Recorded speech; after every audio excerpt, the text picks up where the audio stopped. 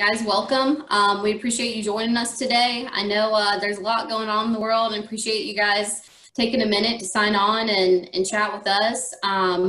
This is the day in the life of the engineer with Turner Construction. Myself and Donovan will be your hosts. We'll give ourselves an introduction here in a minute, but again, really appreciate you guys taking the time. Feel free to ask questions throughout and we'll take it from here. Again, as we are getting our Menti code worked out, bear with us if you will. Just want to hit on a couple of etiquette items. I'm sure you guys are familiar with all the Zoom calls we're having these days, but looks like everybody's done a good job. Thanks for putting your names in there so we can interact with you guys. If you will, just keep your mics muted unless you're asking a question, so that way we can try to eliminate some of the background noise. Feel free to share your camera. We'd love to connect with you guys that way as well. And then, like we said, ask questions. You should have a raise the hand feature, and then there's also a Q&A box. Feel free to use the chat. We have all that open, so we can kind of make this a dialogue. Happy to answer anything you guys have as we go through this slideshow.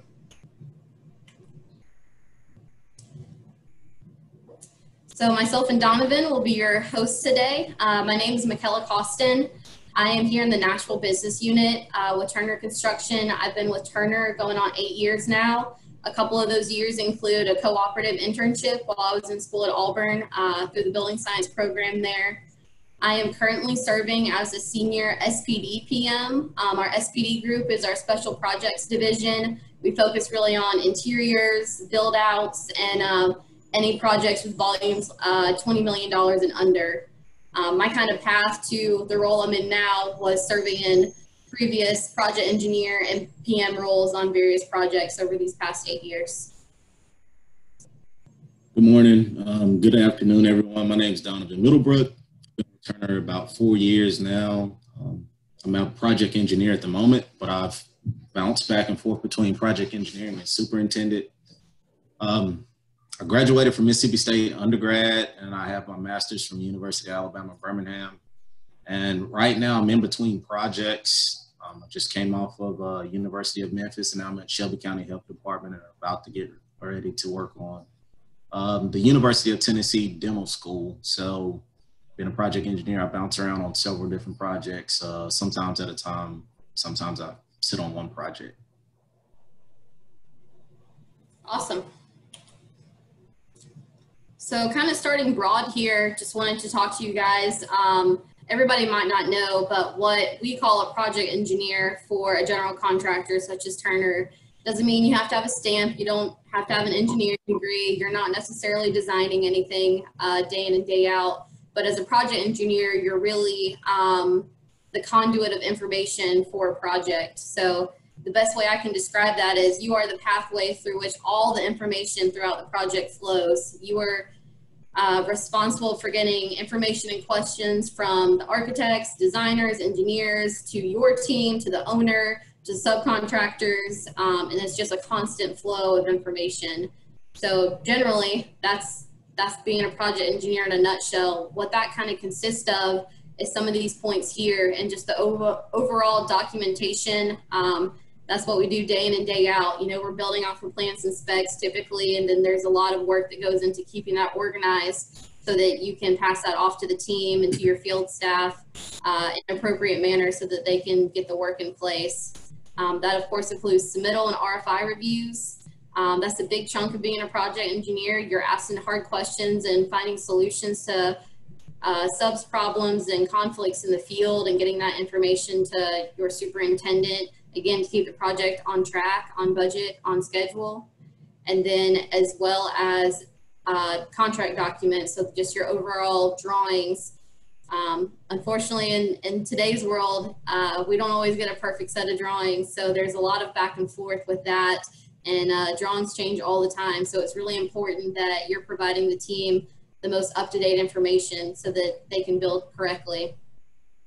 A couple more points of that are meeting minutes, especially as a general contractor. We have a lot of meetings. We do a lot of coordination. That's kind of our main role on a project. And so with that, having accurate meeting minutes and documentation of those meetings, decisions that were made, to share with the team is actually really important.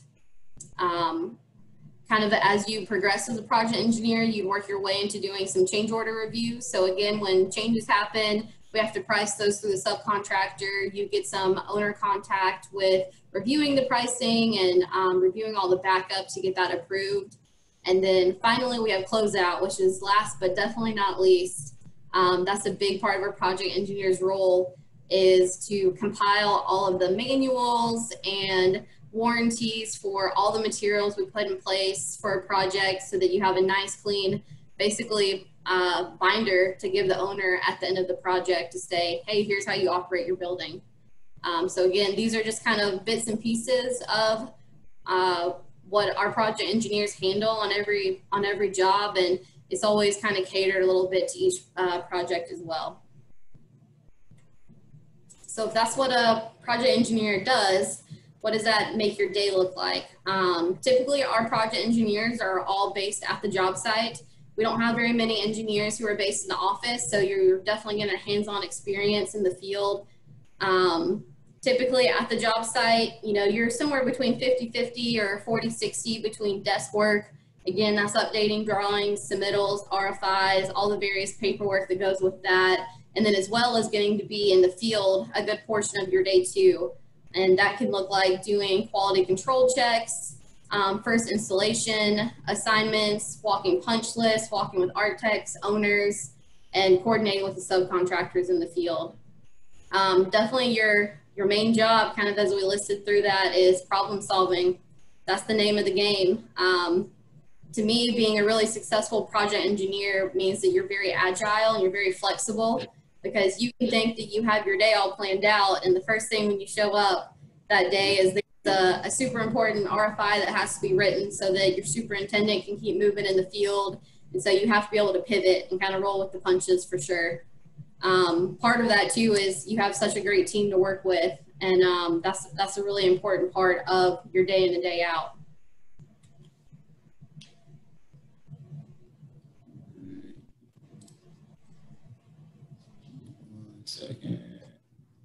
All right. So as a project engineer, it's no I in team. When we go out to build buildings, it's not just one person that's building this building. You have to work with different engineers, architects, subcontractors, and your peers. Working with the engineers, these are the guys that are designing this thing on paper. And a lot of the times they don't see the things in the field. So you're taking these plans and you're implementing these plans with the guys in the field, which are the contractors. Also your architects. Sometimes you work a lot with your architects and engineers because they design things on paper, and a lot of the time your responsibility as a project engineer is also safety. You have to find ways to build buildings safely. So sometimes you have to figure out a way to implement the design intent with the guys in the field. And sometimes it takes you being that sole piece in the middle to explain to the engineer or architect, this is sometimes we have to do it and face reality. So sometimes your big reality check as a project engineer. The other part of that is the peers, your people around you. No one person can build a building on its own. So it takes people that specialize in all different types of industries to come together to make one thing happen. So that comes around to your peers. You have a lot of people that are stronger in other areas. Say for instance, concrete, say for instance, steel, or even your architect. Your architect is extremely good in building things, but you have to bring all these people together, and you're the sole source of all of this information of getting things out from the engineers back to the people in the field and watching the finished product. So for all these things to happen, we basically say teamwork makes the dream work. And we really mean that, because without a team, no project is successful. And a lot of the time, the project engineer is that person that stands in the middle of the team. So you wear several different hats, and you interact with pretty much every discipline there is. When it comes from electrical, structural, mechanical, chemical, you name it, you're gonna end up touching every discipline there is to create one team. And that's a big part of it. Team projects can turn around and go from hundreds of people, sometimes even thousands of different people that touch one project to make one thing happen. Yeah, that's all a great point. See, one quick housekeeping item. If you look into the chat bar, Michelle has added in the Menti code. So if you guys can, please go to menti.com and review that code. The next part, different type of engineers in Turner. As I said, you're working with all different types of disciplines in the professional world, but inside of Turner, we have different project engineers that come from all different types of background: civil, mechanical, chemical, electrical, building science, and many more. Everyone in Turner has a different background because we need people that specialize in those backgrounds to be able to speak the language. So most people are like, what type of engineer can be a project engineer? It doesn't matter. If you can be an engineer or a building science major. Sometimes we even have architects that work in the construction industry on Turner side. So it takes every type of engineer and of every discipline that comes along, and a lot of the times they can take on the role of a project engineer because they have their strong points, they have their weak points, but that's part of the team. So we see every type of engineer come together to be a project engineer. Exactly what Donovan's saying, and that's kind of where this rolls into diversity. Like he's saying, you know, you have to know how to work with different types of personalities, from all of your subcontractors and trade partners to your architects and designers and your owners. And it's really cool to see how everybody's backgrounds and different mindsets come together to problem solve on a project. So that's why, especially in construction, like I said, we're problem solvers at our bare minimum.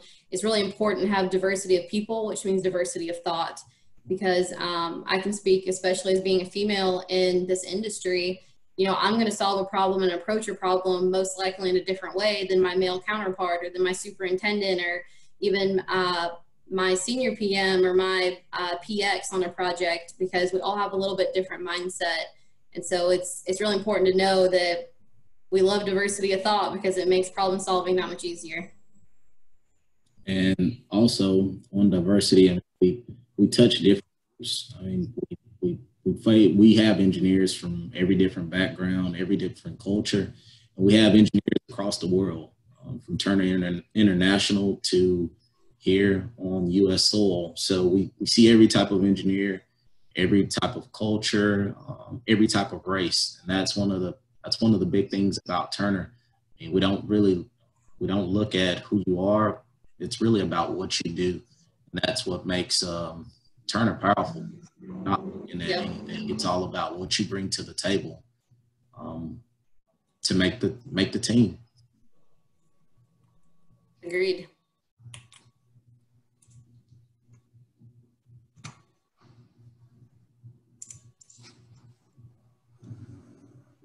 Getting a little delay. There we go.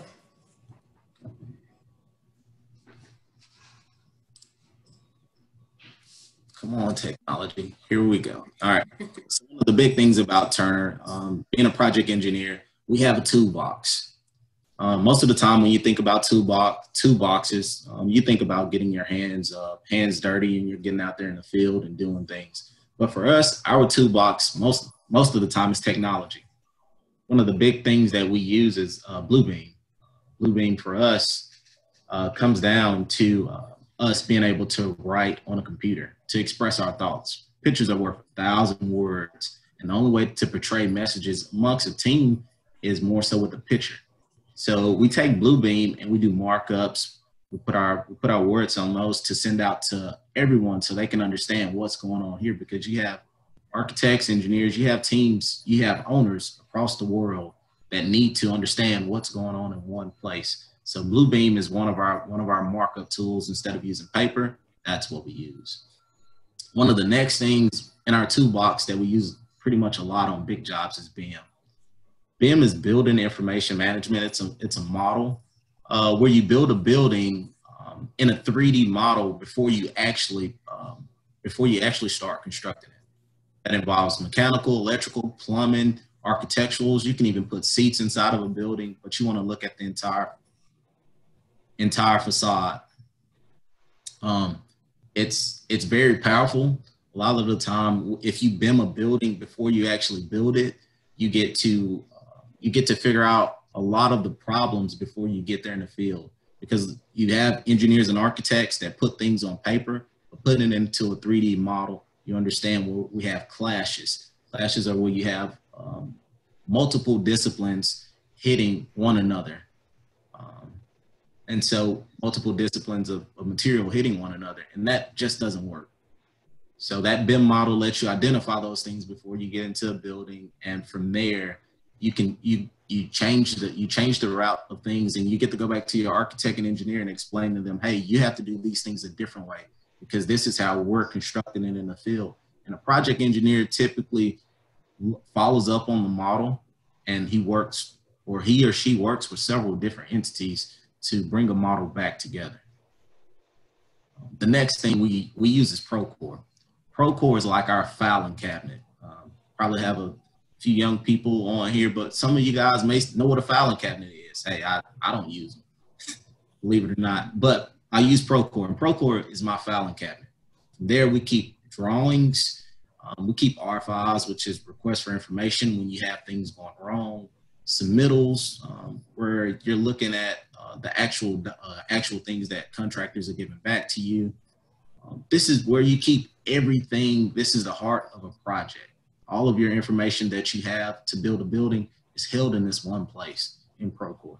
And it's always the latest and greatest, because one of the big things that we know, we're in a ever-changing world right now where we always want to have the latest and greatest going out, so no one can say they're not knowing about something that changed. Everything is changing. COVID is changing a lot, so we want to make sure we get that information out about a building is changing.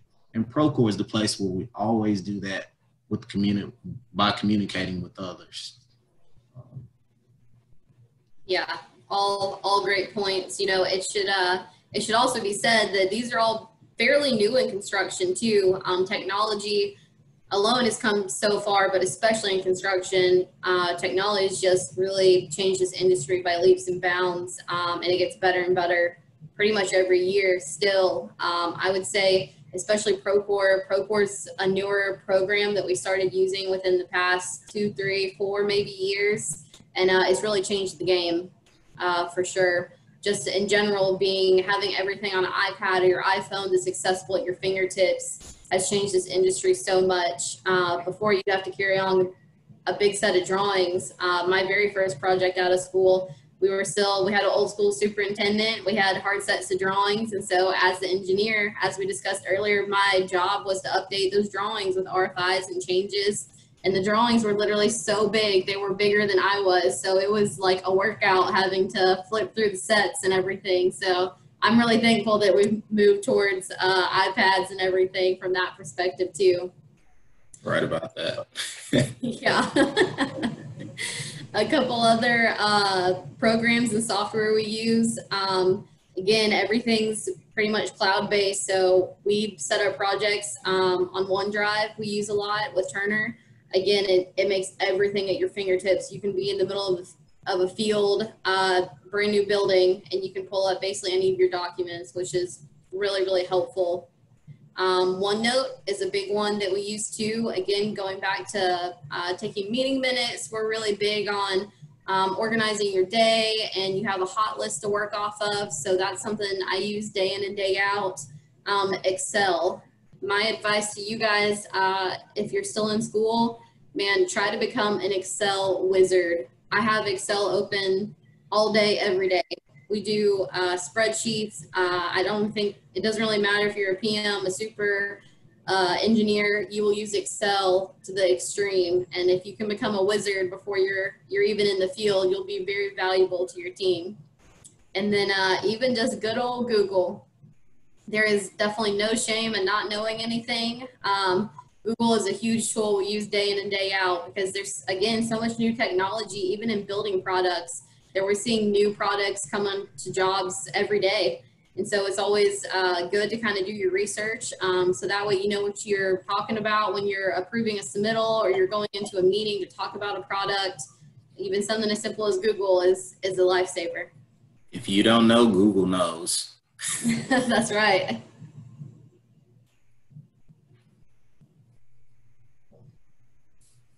All right. So life after work at Turner. A lot of the times we work hard, but we like to. I mean, you like to play harder. It's all in us. It's called. I mean, it's just part of life.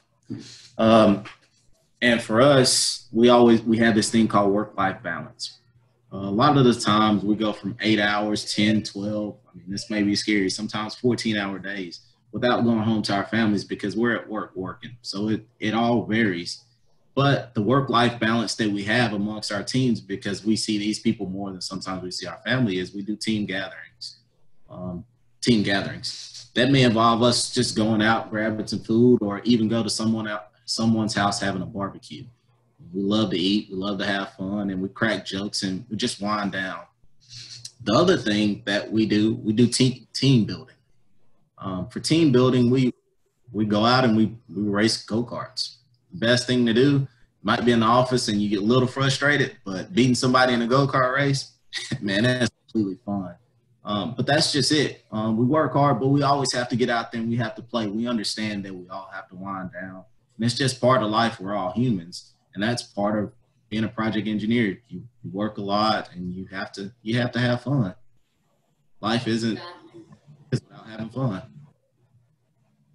Like Donovan said, I feel like especially at Turner, these people become your family. You spend so much of your time with them, especially, you could be put on a large size project and you could be working with the same people for 3 years straight. And when you go through the trenches together and you go through some hard times on projects, you really create that family type bond. So this is all these are definitely regular occurrences at Turner projects. A couple of the other ones I want to hit on is volunteering, definitely giving back to our communities. Turner has a really strong presence in all of the cities and communities they're a part of, which really speaks, I think, to the company. And then as well as mentorship, and that's internally within Turner. We have a pretty strong peer mentorship program, and a lot of that comes naturally as you meet more people within the company and you work with different people. And then as well as externally, the picture you see here in the middle is actually a program that I was a part of founding here at Turner called Girls Build It. And it's our outreach program to high school girls to let them know that, man, a career in construction is for you. It's definitely an option on the table because that's not something that's presented to people very often. I think, especially in high school and possibly even in college. I don't know all of your experiences, but I think a lot more people lean towards engineering because they don't even know what a career in construction would look like on the management side. So again, just kind of the outreach of, man, this is a really rewarding career that we want more and more people to be part of.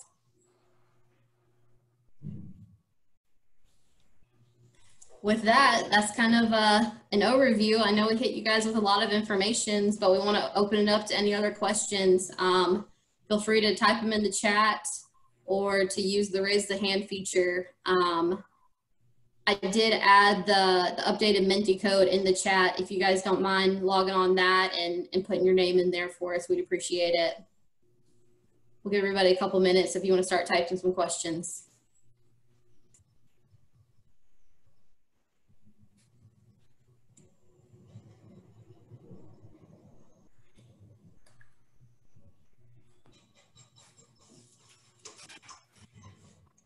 Let's see here. Ethan Baker has his hand raised. Yep, I'm trying to see how I let Ethan talk.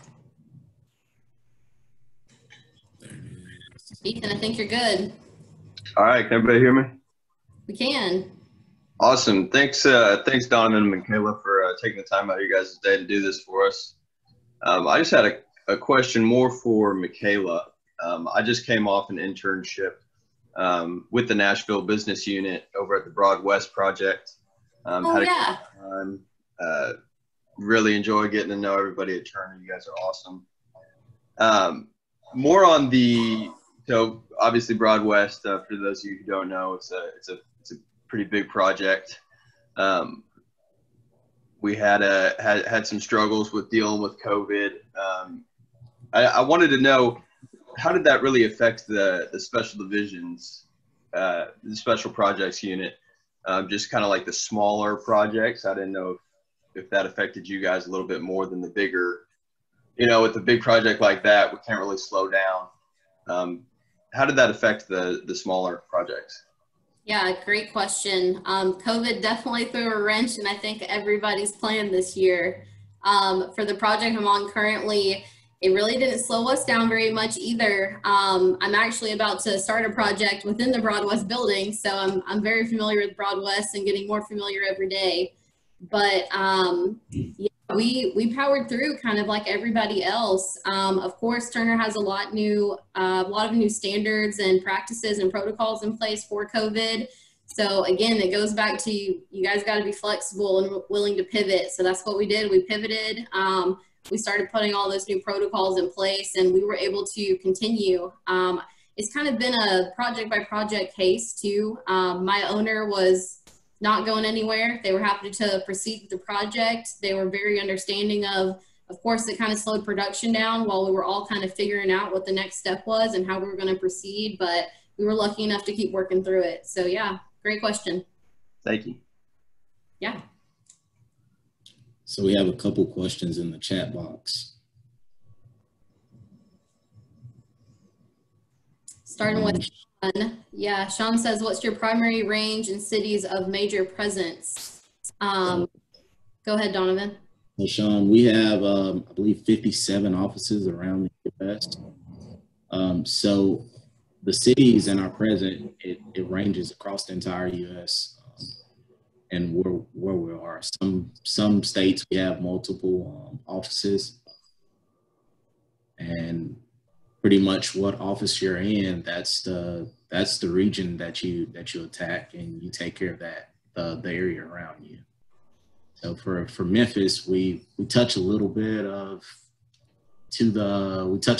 Middle Tennessee. We do Mississippi slightly, just to the northern half of Mississippi, and depending on, we have not branched into Arkansas, but it's pretty much just the surroundings of the area that you're in. Sometimes we do get clients that would like us to go into areas where we do not have offices, but that's just on a client-to-client basis. So we can be pretty much anywhere around the U.S. at any point, depending on our client and the project.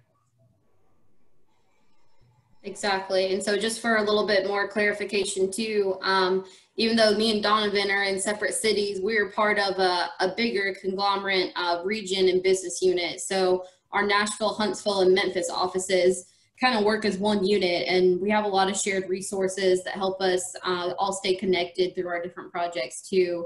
But probably for the best, if you want to see all the places Turner is, if you go to turnerconstruction.com, they have a really cool interactive map that shows all of our active projects throughout the United States. And then Donovan also mentioned international. Turner does build and do a lot of work internationally, which is another kind of segment of our overall company that's really cool that you guys should check out.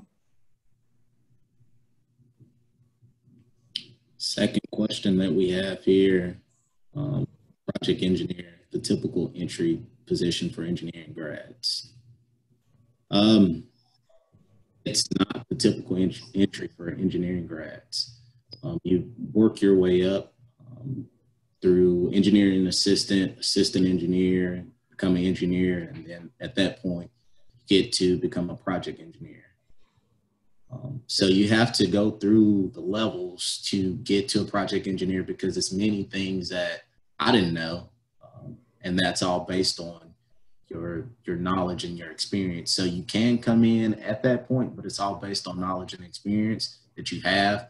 But most of the time you work your way up through the ranks so that you can understand, you can have a solid foundation so that you can have something to stand on and be taught a lot of things. So when you do get to that point of being a project engineer. So it all depends on what your background is and your foundation.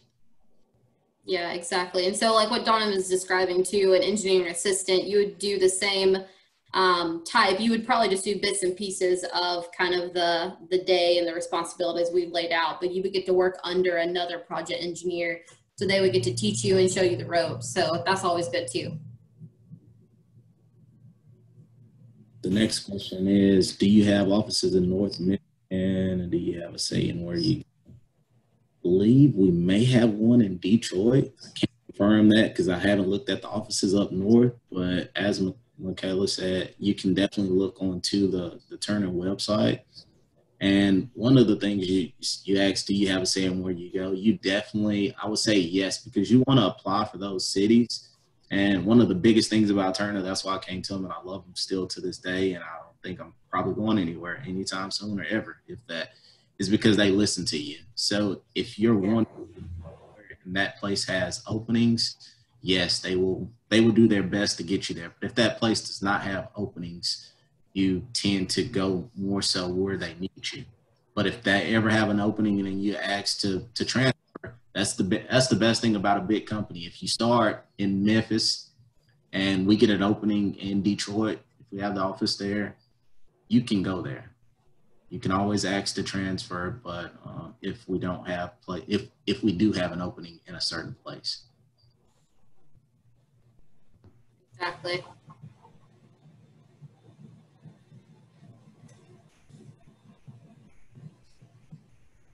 Got a couple minutes left. Don't want to hold anybody up, but if you guys have any more questions, either raise your hand or type them in the box.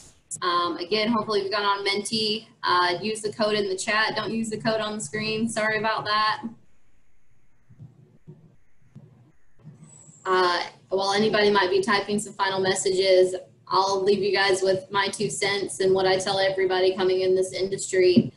I would highly encourage you guys trying to get a co-op or internship, whether it was Turner or another company. It's really the best way for not only for you to figure out if this industry is what you want to do, but it's also a great way for that company to interview you and for you to interview the company. You know, everybody's not created equal. I'm obviously biased to Turner. I love it here. I started here, and like Donovan said, I don't have any plans to go anywhere. We're a really great company, so I hope we stay on one of your options. But you know, everybody's different. You got to explore those options too. And then my second thing that I always tell everybody is do not be afraid to ask questions. That's the fastest way you're going to learn, whether it's in your classes now or if you do get an internship or if you come on as a full-time hire somewhere. Don't be afraid to ask the question. I know people say there's no such thing as a stupid question, and it's cliche, but it's really true because nobody's going to know or be able to teach you if they don't know what you don't know. So those are my 2 cents and parting words. You got anything else, Donovan? Assuming all you guys are in college right now, so you have some of the brightest minds right now. So if you're with the whole COVID thing, if you're looking into construction and you can make things better, Turner is always open ears for that. We always want new people to come into the industry, and they will listen to the innovation that you have. So if you're innovative, and you like construction, and you're an engineer, and you think you can do things better, the first answer is never no. They will always open up their ears, and if you can make things happen, hey man, we welcome you at any point. So if you want to be innovative and do new things or show some of the old people, well, I don't want to say old,